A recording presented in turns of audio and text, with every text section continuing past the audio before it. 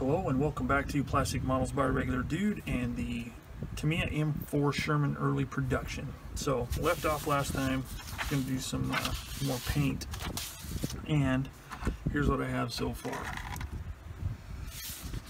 Primer, Stynel Res gray instead of black this time, and I used Tamiya XF62 for the olive drab.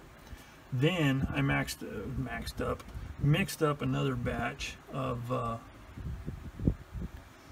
XF62 with some XF59 at a ratio of 1 part XF59, which is desert yellow, 3 parts olive drab XF62, and kind of highlighted a few spots, kind of, I guess you'd call a modulation deal. I mainly wanted to lighten up the larger portions of the panels, and I used the old handy dandy Neo TRN1. Man, the control on that thing is just spectacular for my quivery old hands. So anyway, that part is done. So I'm going to do next right now is I'm going to paint the rubber portion of the wheels with it's called dark gray blue. Doesn't have much of a blue cast to it, but it's the darkest gray that I have because I don't like using just black, and I like using the Model Air. I like using the Model Air because it's very brushable. Don't have to thin it or anything, and it works really good. I like using this, especially for stuff like that. So I'm going to start painting that, and then we'll come back and take a look. And after I get the tire portions painted, then I'll be able to start weathering underneath there so I can put on the sand skirts. So let me get cracking on that, and I'll come back. All right. I got the running gear and the tracks weathered, as you can see, and the side skirts attached. I've also got the tools installed and some dust on here. Tools installed and painted, or the tools painted,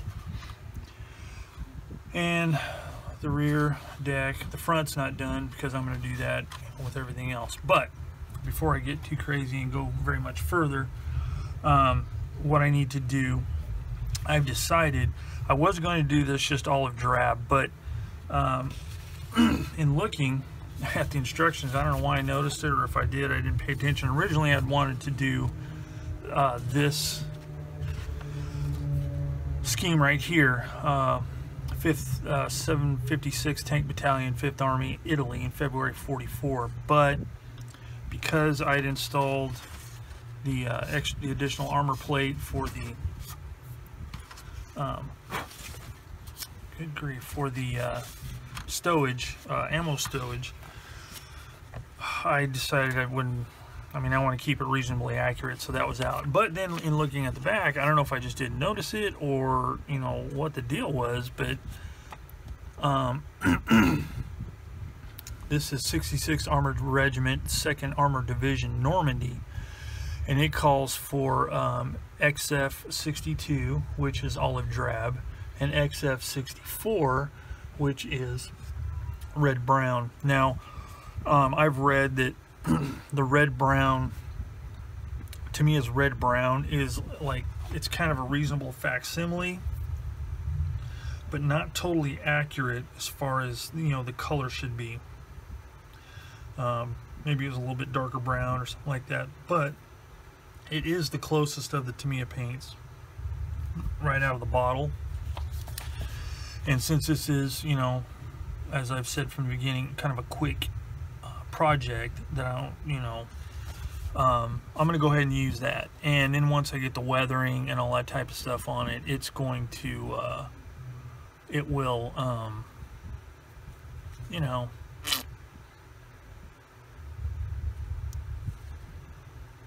change the color, the brown color anyways. So I think it'll be fine. And again, I'm not doing it for total accuracy, or else I'd have books and I'd be making sure the whole shooting match. So I'm going to use that, and then I can start actually doing the weathering on the rest of the vehicle. Now, one thing I am going to do, and I've never really found a definitive answer. I do know for sure that it was a practice sometimes with German armor, that when the vehicle got to the wherever it was going to be used, it would be in, say, you know, the German yellow color, Dunkelgelb, and whenever they would spray the camouflage on, they would spray right over the tools and everything. So that is what I am going to do on this. Is it correct? I don't know. And it's not because I don't want to repaint the stuff. It's just I think it'll add a little bit of realism slash originality to it. So, you know, for good or ill, that's what I'm going to do. And if, you know, too many people say that's dumb and it doesn't look right, then maybe I'll paint it, or maybe I'll just tell them to take a hike and I'm painting it the way I want. Whatever. So, but I am going to do that. And the running gear, I'm going to, you know, mask that off with some paper or something, just so it doesn't get all over that, since that is complete. And then once that dries, then I can start the weathering process. So I'm going to bust out with the XF64 Red Brown and my handy dandy Iwata TRN1 and start painting. So I will be back after I get that done. Alright,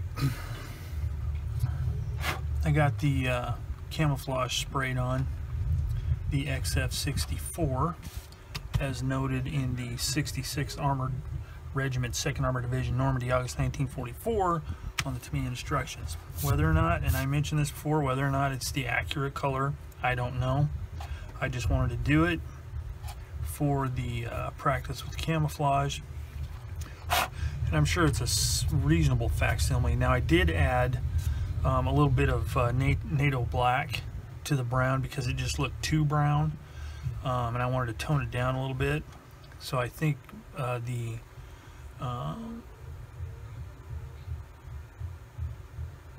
colors are a little more even as far as the chroma goes. So the next thing I need to do is apply the decals, and normally I like to use dry transfers, Archer dry transfers, but in this case I'm going to use the Tamiya decals because I got a new bottle of Solvaset. I did a little bit of research and a little bit of reading, and as I've mentioned before in some of my other videos, I've got this bottle of Solvaset here that I have had, wow, probably, I don't know, 40 years?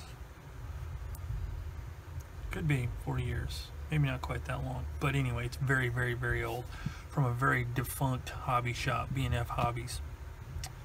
You know what? This might be about 20 years old. This might be a replacement bottle. Regardless, it's very old.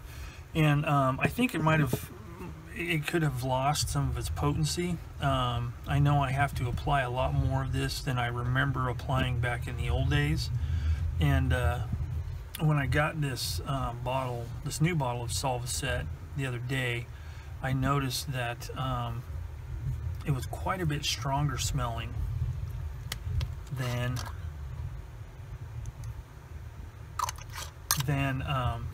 this bottle here. This bottle doesn't have much odor at all. So I think it just lost its potency. I think the active ingredient, whatever it is, may have evaporated and all that's left is the carrier. I don't know. But it is kind of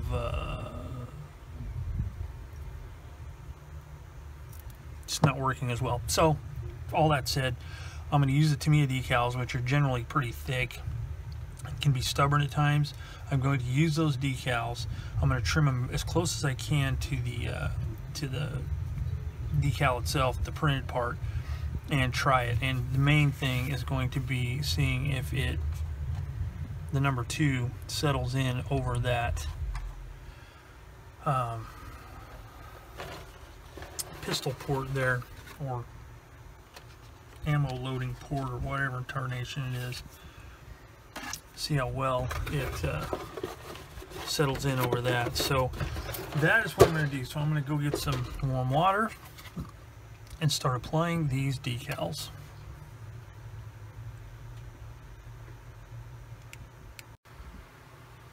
Okay, I got the decals on, and I went ahead and I changed my mind on leaving this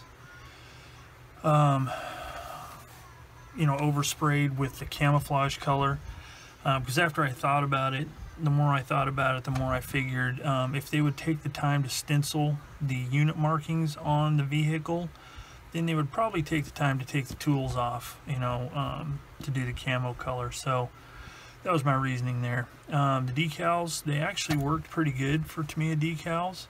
They're really shiny right now, and you can see a little bit of the film from the Solvaset, but that will clean off. And I must say that this Solvaset, this new bottle of Solvaset, works like 50,000 times better than the old bottle.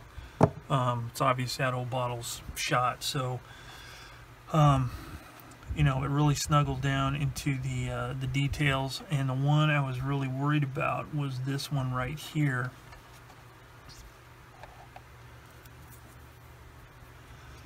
The number 2 over this port here, there's a lot of detail, hinge detail and so forth on there, and I thought, wow, you know, that's gonna prove difficult. But hopefully you can see in the video it totally conformed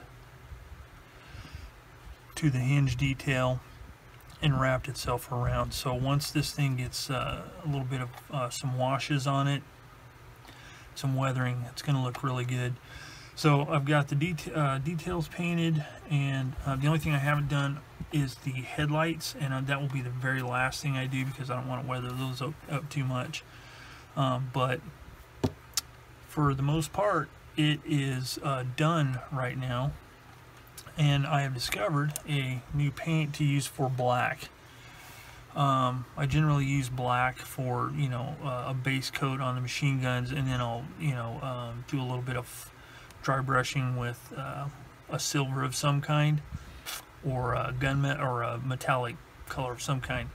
But, you know, I gotta thin the paint and all that kind of stuff. Well, I ordered this bottle of NATO Black in the Model Air, and it works really, really well. It brushes on great. I was able to do the head pads on the hatches, and I really like that. So that's going to be my go-to paint for black, I think, including the rubber portion of the wheels from here on out. Good stuff. So take note, people. So with that, decals are done, detail painting's done. I think that is pretty much it for now. I'm going to let all this dry really well, and then I will start with weathering. And I will be using, I've heard so many good things about the Abteilung 502 Abteilung modeling oil color, and I have to say that on my first messing around with it, it does seem to be better quality than, say, the Winsor Newton colors I was using. Now, granted, they may be a cheap Winsor Newton brand, I don't know, or series, but this seems a lot smoother. Now, I did use one of the brown colors for a wash, and I did not have any particles in the paint or in the wash. It was really super smooth, and it seemed to stay suspended in the thinner much better. So I think that's going to be some good stuff. But that's what I'm going to use to weather this thing. So I think with that, I'm going to call this video quits and wrap it up. And when I come back, we'll start with the weathering and see what happens, and eventually get to the figure. So anyway, that's it for now. Thanks for joining me on Plastic Models by a Regular Dude. As always, any questions or comments, put them below. I will answer them as quickly as possible. Thanks again, and I will see you all later.